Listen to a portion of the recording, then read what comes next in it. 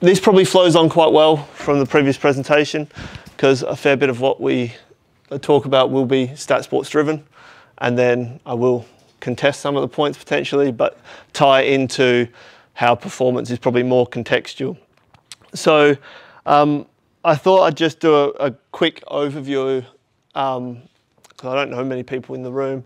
So my background's actually education. So I started in South Australia as a PE teacher for 8 years. Towards the end of those, I was running sport for probably 800 kids in a country town.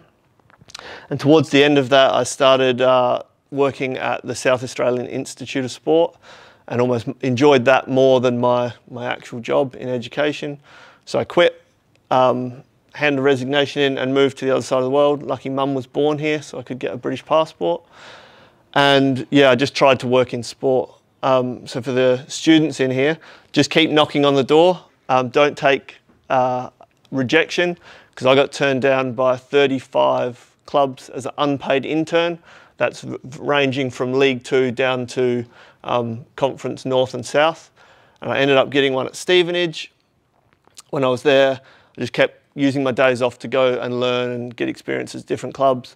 And eventually I got approached by Bristol City, moved there, and then when the new ownership took over at Ipswich, I came across with Mark Ashton, like the CEO, and the new ownership group.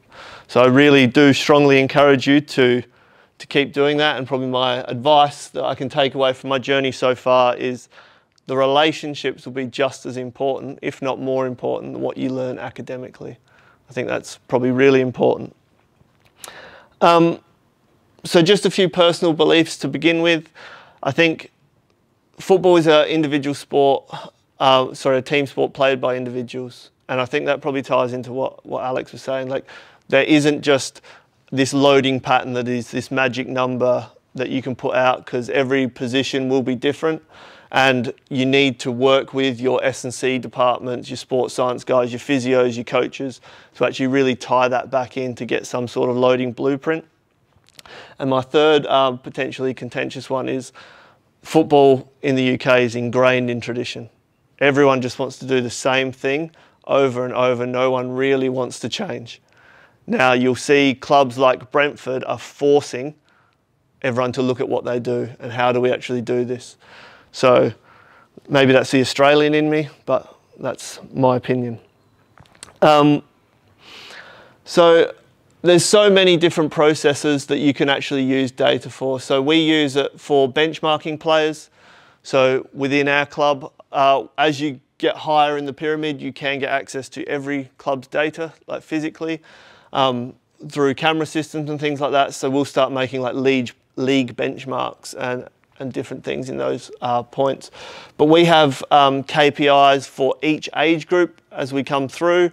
We know we have to hit certain like physical standards using like our VAD technology at under 14s, under 16s, under 18s to get to where we need to in the first team. We also have this whole area of injury prevention. I work across some recruitment data as well. The focus of this presentation though is merely going to be a focus on our training analysis, like a very brief snippet of that, and then using that to translate into match analysis of a particular player and looking at trends in data.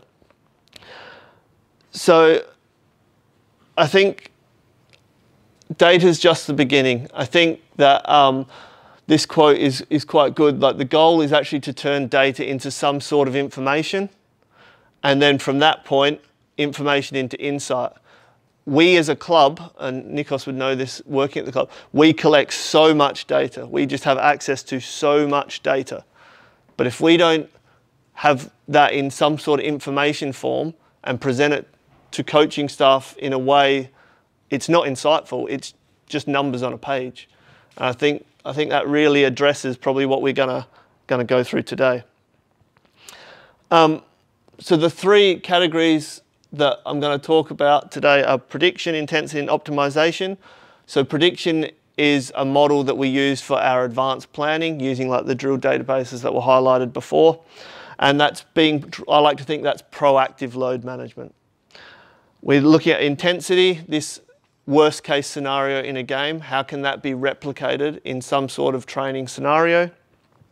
And then optimization is the individualization of the previous two. As I said before, it's a team sport played by individuals. The loading pattern kind of has to be that way.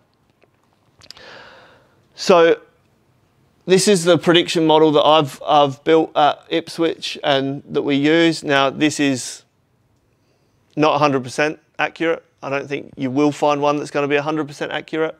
There's going to be errors in it. There'll be things that change from the planning phase to what actually happens, but it will minimize the error. And I think that's probably what we're really trying to do with data in general, just get as close as we can to a more accurate answer.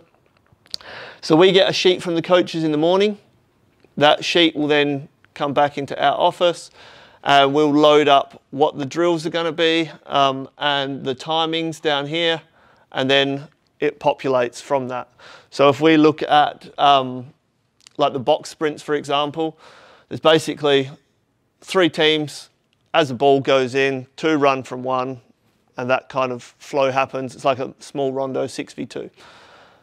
So we know as a squad, we'll get approximately 411 meters total distance, 17 zone 5, which will be pretty much the transitions, no zone 6, and the accels, decels will be about 9 each. Now from that, we accumulate the session, and I'll just draw your attention to the top box. I know there's a lot of color on there, but just the top box for now. So this is like our predictive output, if you like. So the top box here is for that session, which was on the previous slide, is going to be 70 minutes. These are the distance outputs, zone 5 running, zone 6 running, and our accels, decels. Now from that, this is our team match average that we would get throughout the season. They have to play at least 80 minutes for it to actually start going into this. So if they come off at 60, that won't affect the match outputs. And from that, we populate a percentage of match. So just looking at it, what kind of session would this be? What kind of spacing are we thinking? Sort of a sprinting sort of session. What, sorry? A sprinting session. Sprinting session. So this is our sprint distance. This is our percentage. I was looking at more the accelerations. Yeah, the accelerations. So it will be a small space session. They generally, if our sprint distance is low, the spaces aren't big enough for them to get up to that speed. But this will be a small space session. So generally our match day -4 will be something like this. So from that population, this left-hand side is the same graphic, and the right-hand side is what actually happened from the session. So with this, we were probably slightly under on our total distance, still in the ballpark. Our high-speed running and sprint distance was fairly accurate. Accels and decels are, again, fairly accurate. As I said, this isn't going to tell us exactly what's going to happen, because when you look, we planned 70, we did 80. So in that session somewhere, there's been an additional 10 minutes, so naturally your output will go higher. But by doing this, we roughly know what's going to happen at the end of the session, so we can plan our top-ups. As Alex pointed out, you can just run them box to box. But what technical benefit or tactical tie-in is that? If we know this is what's going to happen, and we know roughly we're going to get these numbers, we can go back to the technical coaches and kind of meet with them and say, okay, player A, B, and C need to do a little bit more work today. We can run them in this manner, or we can do this exercise with them, just doggy style running, or do you want to put a technical passing bit in or a pressing activity? And usually they will want the technical, but we're still hitting what we need for our loading patterns. But it's that collaboration between the technical coaches and ourselves. Just moving on to the intensity. So obviously I've taken the names off this, but each line of this is one player's maximal 5-minute output in a match. So, and then I've opened up a particular player here. So our highest output by any player that we've had over a 5-minute split is 959 metres of total distance, 127 metres of zone 5, 90 zone 6, and then these are the per minute values across that. Now, we try and prepare our players for this worst case scenario as best we can. Each week we'll try and adopt some sort of drill where they will have to do this, and it is an absolute physical blow. At the end of it, they are quite tired. Generally, this will happen on a big space day because we need the space to hit the numbers, and this is kind of how Bielsa created murder ball, because he couldn't get the numbers he wanted quick enough, and so he put balls around the outside of the pitch. When one ball goes out, you throw another ball in. Coaches will have balls all around. So if you're attacking one end, you've had a shot and it goes out, they'll just throw one. So the defensive has to transition, everyone goes back, and it is still positional because the centre-back might have to run from the halfway line to the 18-yard box, whereas your midfielders might be outside the 18-yard box and they have to actually get all the way back. So it still has that individualisation within it. But yeah, certain managers I've worked with probably like this drill more than others. I think they like seeing fatigue. So, and then the third one is the optimization. Again, lots and lots of colours. The reason I use colours is just because most people know green good, red bad. That's an easy way for coaches to interpret it. So each one of these lines going across will be a player. It's grouped into positions. We will generally call ours wing backs, not full backs. If you are Ipswich Town followers or watchers, McKenna wants the ball. He leaves 2 behind the ball and everyone else goes.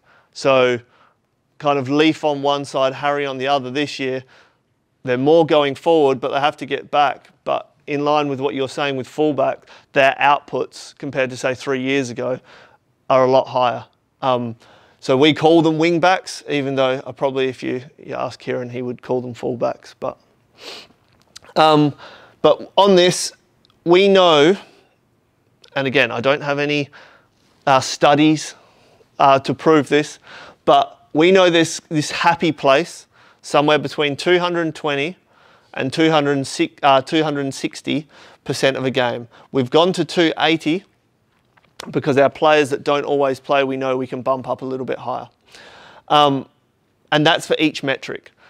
Now again, going back to this individualisation talk, because this is the percentage of a match, so this is their training total, and this is the percentage of a match as it builds and goes through, we know our centre-backs are going to run less. So this player here has run 27 and it's 286. You can come down here and a 24 and it's 220% because their match load is higher. So it's all individualised. And on this side, we're trying to hit that everyone hits green for the week, meaning they've hit 90% of their maximum speed. Again, going on to what Alex said, yeah, we know that's good for hamstring health. And obviously there will be some zeros in there if players are injured, etc. So we try and build this loading pattern. Our week starts on a Saturday, being the game, because if it's been a really difficult game, that'll change what we do on our Monday, Tuesday. And we build into Friday being the last day. So on the Friday, we want to be around this 260% or 220 to 260. Obviously there's considerations for that. If it's a 2-game week, you're probably more going to focus on the recovery aspect because psychologically, they're going to be more fatigued and emotionally. So we obviously take those considerations into consideration. But if we're building in this manner from the Saturday through, we know on a Tuesday roughly what percentage players should be at going into Wednesday being our bigger space day. We can already pre-plan our top-ups. We can pre-plan maybe what drills we're going to do or how long for, so that when we meet the coaches, we can feed that information in. Again, the data's there, but unless you actually share it with some sort of information to provide the insight of evidence, it's meaningless. It's just numbers on a page. So just to review that, it's individualised. We consider the need of the individual player. We try and engage the technical coaching staff because it supports that interdepartmental planning. And then by doing that and engaging them in the process, it can actually become impactful. So our training data can be utilised. Moving on now into what we do with matches. So we obviously have the physical load, which Alex alluded to. We try and tie everything into technical as well. So there has to be some sort of technical tactical. And this ideally builds the relationship. With this, if we're looking at physical, I think the key question is like, how can we actually make an impact with that data? So Alex's point was, if you run more, you don't necessarily win. There is truth to that. But if you run more, what happens technically? Whether that's team or individual based. And then from that, what can we do with that? How can we get to the insight level? So from a physical point of view, and I didn't put the 268, was it? How many metrics? Yeah, so I didn't want to type that many, so I just typed a few. These are probably our key ones we look at, but there are 268 to choose from. What I want to do today is try and show you how I look at data and where I can get to in terms of the insight aspect. So today we're just going to look at physical data and compare it to match outcome. That's the focus. Is there a relationship between that physical data and the match outcome? Maybe, maybe not. And if so, what influences that? And Alex put 6 or 7 up today, and we're going to look at the positional profile, positional physical data. So this graphic here is broken into positions. So the key of the positions is up here. And on the left-hand side, we've got the total distance. So each column is total distance, and coming across is high-intensity distance. You will notice that our attacking midfielders and strikers, who are generally your biggest runners, are low for us. Has anyone been to an Ipswich match this year in here? Yep. What happens at somewhere between 60 and 65 minutes? We take our front 4 off. All 4 come off. We're lucky that we've got probably a high quality squad depth. So our striker will come off. Generally, Wes on the right will come off. Generally, Broadhead will come off. And then we introduce Harness, we introduce Jackson, we're blessed with that. And the 5 sub rule probably has helped us because of our squad depth in League One. So hopefully we can get over the line. But in this, there is a relationship between our centre-backs and our attacking players. So our centre-backs will run 26% higher in high-intensity distance when we lose games. That shouldn't be that big a shock. When we win games, between our front 4, we're running somewhere between 15 and 20% more high-intensity distance. So there is that relationship between our outputs and our results. If we break this down further into a per minute value, so this data here is when we win, this is when we when we draw, and this is when we lose. So I just want to focus on our attacking players because that's where we're gonna build from. So our strikers, when we win, which is generally like we kind of 2 per game because they're 10 counts, we will run 10.8 metres of high intensity distance per minute. Versus when we lose, those players run 7.4 metres high intensity distance. So that's a difference of 3.4 metres per minute, which works out to somewhere between probably 325 and 360, depending on how long the game is. So this kind of starts adding to that story of, well, maybe there is something between our attacking players and our match outcome. But again, to tie this in, we need the technical. So stat sports, in my personal opinion, is the gold standard.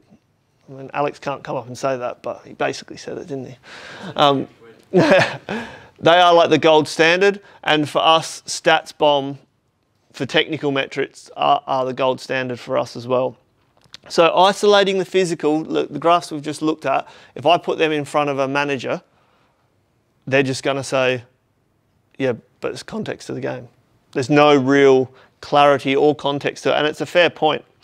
So we're going to now start looking through a technical lens. So it gives the context. Most importantly, it speaks the coach's language. That's what they care about. So we're building that relationship. And also, chances are players will respond better to a technical than a physical. Probably because they associate physical with hard work. So this is one of our strikers. This is his touches in the box for the year. So you can kind of see our different home and away. I've anomalised who it is. As the data goes up and down, this includes sub-appearances. So this is every appearance they've made. The reason I picked touches in the box is there's a strong correlation between goals scored and touches in the box. Most strikers will care about scoring goals. So how can we now utilise this to tell the story we're trying to tell? And I know I used per minute before, and you could use per minute for this, and it would show basically the same thing. So this now is the red column is the same player, zone 5 running. The green on top is their zone 6 running, so combined is their high intensity distance.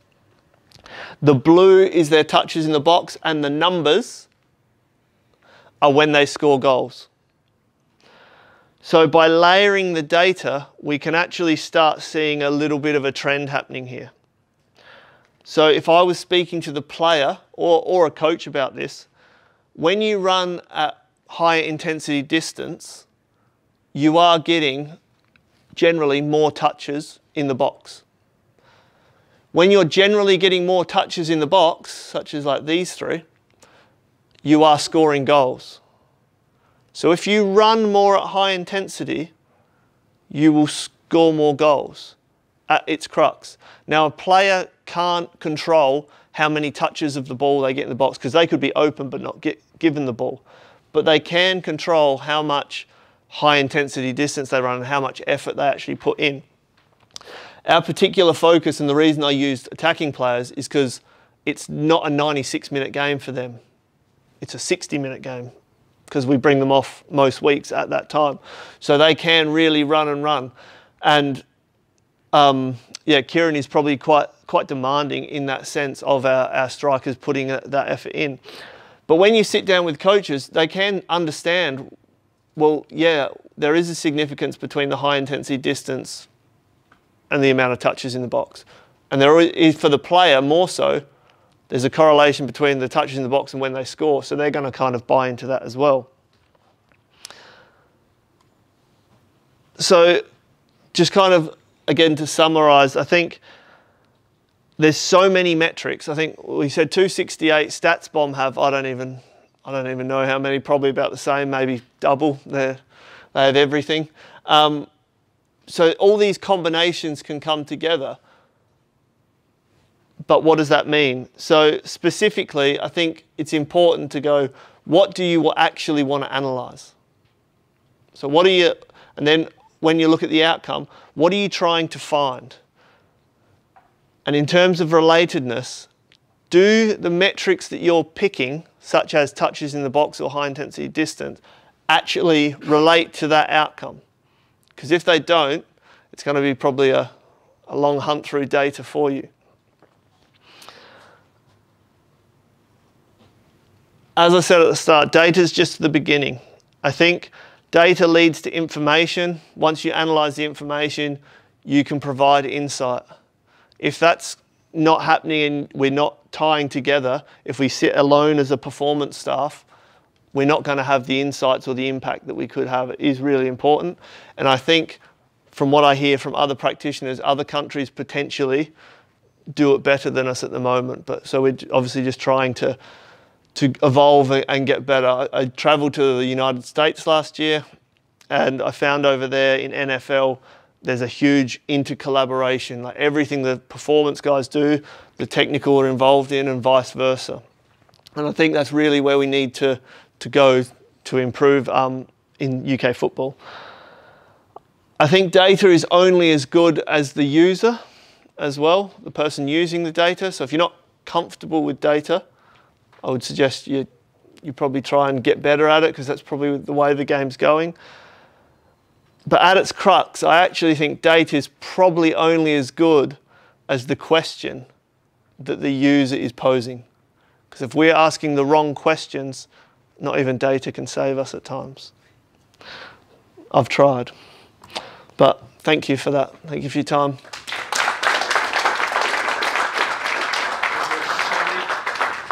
So I would like to open the floor for any question. So you have the opportunity to for the local students, local guys, to ask to the head of performance Ipswich Town some questions. Also questions that we cannot answer maybe. Yeah. Maybe in that case, no? But any question, please? Yes, Jordi. Hi Andy, Hello. Jordi from Spain. Thank you for your presentation, I really enjoyed it. In your experience, how many sessions or weeks or number of tasks would you need to get like a decent amount of data to try to predict or try to yeah, I think we started when we had done the drill only 2 or 3 times, because you have to start somewhere. But obviously the more data, the more times you do that drill, the more, I guess, accurate the data becomes. But yeah, you have to probably start somewhere. So we started, and then, yeah, probably 2 or 3 weeks, I think. So most sessions were done maybe somewhere between 2 to 4 times. We started predicting what was going to happen, and we were probably significantly less accurate than we are now. But now we've got, I think, about 18 months of doing like the same drills. And if spaces change by 4 or 5 meters, we'll change the drill. So it's a different drill. Generally, the manager will use, or the coaches will use, similar spaces repeatedly for the same drills. So it does make that easier. But yeah, I think you're probably 2 or 3 weeks, and then it will get more accurate over time. And also, I saw one of the tables you presented. It Yep. was like the weekly individual match day. Yep. Well, yeah, match day comparison. Yep. You had like 2 different legends. Yep. And I didn't understand. We had like the 80-90%. Yeah, so the one on the right-hand side, Yeah. this one. Yeah. This one here is solely for this max speed column, because obviously we don't want every player to hit 260% of their max speed for the week, so this will be isolated. Everything from that way is the key on the left.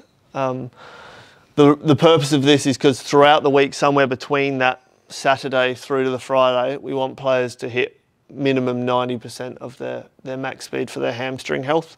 So that runs on a separate system. Would that be just one reach? So Reach one time? it depends. So some will reach it on the Saturday in matches. It is unlikely that they will hit the over 90. Generally, they'll be high 80s. Then it will be deliberately run on a Wednesday for everyone. The players who don't play will run it after a match. So we'd probably get minimum 2 per week, above 90, but generally in drills, in bigger spaces, you may get it as well. Crossing and finishing is probably one that gets quite close, depends on how big the run into the cross is, but yeah, that's probably one of our higher ones as well. Would it be -3 or -? That would be a -3, yeah, so our -2 is our low day, yep. Thank you. That's okay, pleasure. Any other question from the audience? Kevin, please. Thank you, Andy. That's fantastic. I just had a question around how you manage the conversations with coaches throughout the week. Collecting so much data, I'm assuming it's quite overwhelming to feel like you have to report so much. But from your personal experience, how have you evolved with those conversations? And is there any insight to us younger practitioners into how to tap into the coach's knowledge and get some buy-in on the data that you have? Carefully is probably the best one. No, I think I'm selective. I think you need to be selective. If you've got 3, 4, 5 things, which happens probably most days you can go with, I think I like to probably almost put my education hat on a little bit and sit back and what can I actually have an impact with, or what's going to be the most impactful. I can't deliver 5 or 6 things because they'll probably switch off after one. So I'll just take the one that I think is the most paramount, or the one that I know that they will engage with or they can control.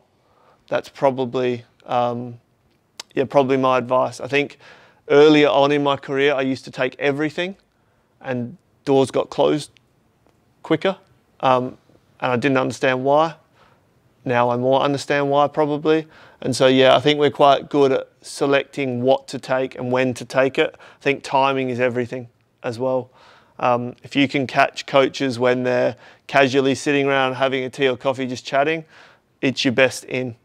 Or hand delivering the report, because they'll look at it, and rather than having 10 comments on it, I pretty much just have averages and maybe one comment, because it will start the conversation. Conversations are always better than words on a page, in my opinion. Yeah, that's okay. Any other question? We have time for the last. Thank you. Actually, the question open to the both last speaker. Okay. Both of them never mentioned maybe a collaboration with video analyst. Yes.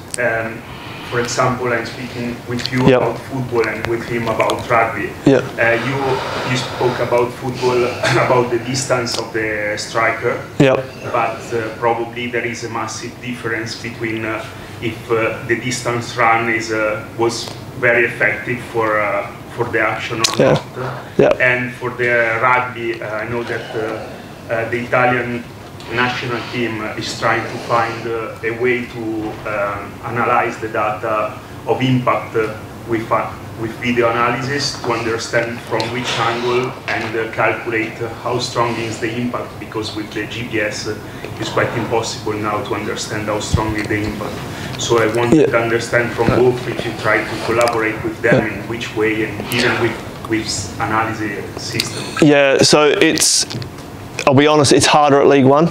So when I was at Bristol City, we'd get everyone's data split into in and out of possession, and you can kind of then start marrying. That's almost makes half the work straight away. And then you can start marrying it up with video analysts. If we want to know when they're hitting certain speeds or there's constant sprints, you can tie in to work out which way the player's actually running on that. Because obviously that ties into, are you actually just running because you're doing a recovery run and you should have intercepted the ball earlier, or is it you're running in behind? We do work with our video staff to do that kind of collaboration, that kind of work. But I believe it is a lot easier as you go higher. I don't think sport will ever get to a point of like Paul Bradley's work. I think it's amazing how he breaks it all down. But if I did a report on a match and gave that to a coach, that's going straight in the bin. No, it's not being looked at because it's too detailed.